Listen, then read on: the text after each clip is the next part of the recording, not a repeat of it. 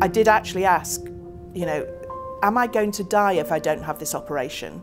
And he said yes, and I said, well, I want to live, so let's just get on with it. My name is Jane Hunt and I'm the Member of Parliament for Loughborough. I went to see my GP and they sent me for a colonoscopy. I went to Leicester General Hospital. They carry out the colonoscopy and you can see it on the screen at the same time. So you could see, pink, this lovely, all the way around your colon. And then there was this big black thing. I'm told it was about the size of a satsuma. And I'm afraid I said, what the hell's that? And the surgeon said, I'm sorry, I'm afraid that's cancer.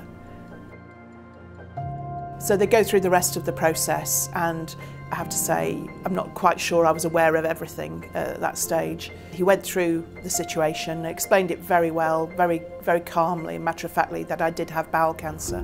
I was very grateful to him. In fact, I thanked him for the way he put it, because he was perfectly calm, he'd explained it to me thoroughly, I understood, and I really trusted him. I did actually ask, am I going to die if I don't have this operation?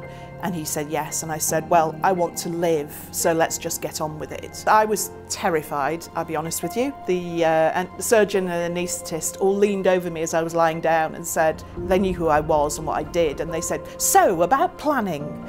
And of course, we just laughed, and I laughed. They relaxed me completely, and that's the last thing really I remember before I woke up in the high dependency unit. You have the operation, you have a recovery period, and then you start chemotherapy. So I did try to go back to work earlier. I promised I would do a speech for the police. I leant the back of my legs against the chair and stood up and said it and sat down. I knew I wasn't well enough to come back, which was really, really heartbreaking.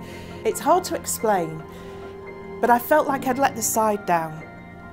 And so I just couldn't tell people. I just couldn't, not at first. I need to look after Loughborough. I've wanted to do this job my whole life, and what with COVID and everything's thwarted me this last 4.5 years, absolutely everything. But I'm damned if it's going to stop me.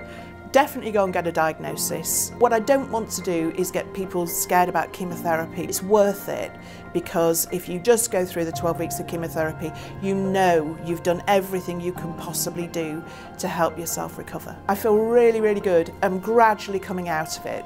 Life is really valuable. That's what I've taken away. Forget money, forget ambition, forget any of those things. It's people that you really, really realise are the most important things in your life.